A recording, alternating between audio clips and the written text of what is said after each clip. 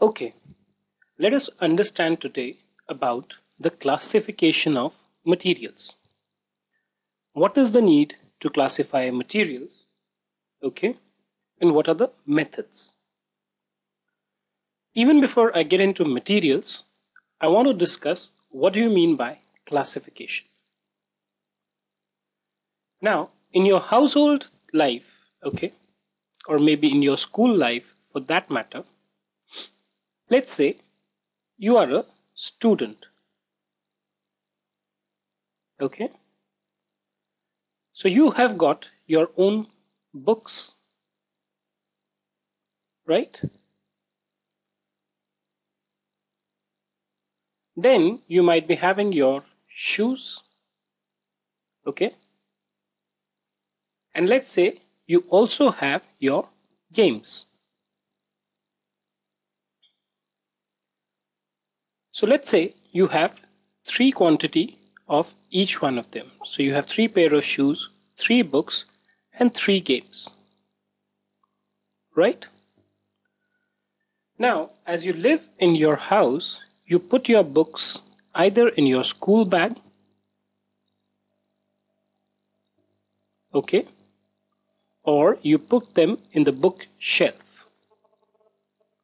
Similarly, the shoes you keep in the shoe rack or outside your house. Again, for the games, there might be CDs and CD racks which might be there where you might be putting all your games. Or there could be an almirah, right? Now you must be wondering, why am I giving you so many examples? Have you ever thought that you will put one book in the shelf, one shoes in the same shelf, and one game, let's say your cricket bat, in the same bookshelf? Or have you ever thought that you will put the cricket bat outside the house? No, someone might just come and take it away, right? So what we do in our life is that we classify various things that we have, let's call them various possessions, in different categories. We classify them as books, we classify them as shoes, we classify them as games, and then put them into one particular kind of a treatment. Why? Because they have a different characteristic, different need, different thing that is required. Similarly, there is a classification of material.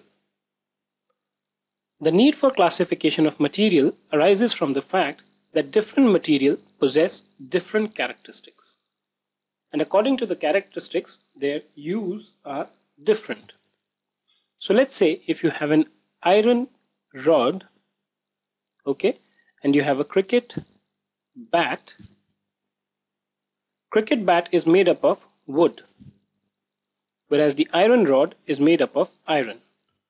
Both iron and wood have different characteristics and different end uses. I mean, the use to which an iron rod can be put cannot be applicable across for wood as well. Now, you can cut an iron rod, right? Or not? No, you can't cut an iron rod, whereas you can cut a wood, right? So therefore, it's important to classify these things into different sections because each one of them have their own set of characteristics, right? And these characteristics define as to what kind of use can you put these various materials to. Hence, there is an important requirement of classifying materials into various categories. Now, when you try to classify a material, there are various factors on the basis of which you can classify them. For the purpose of this video, I am just naming these factors. What we will also do is we'll take a look at each one of them in different videos. So the first one is the utility. What is the use of a particular material? Okay. So let's say an iron rod has a different utility and a cricket bat has a different utility. Then you can have a baseball bat, right? So they have a different utility vis-a-vis this, right? What are the other characteristics on the basis of which you can classify the material? Transparency. You can see through certain objects like glass, while you can't see through iron. Luster. What do you mean by luster? Luster basically refers to the shining. Okay? Softness. Hardness.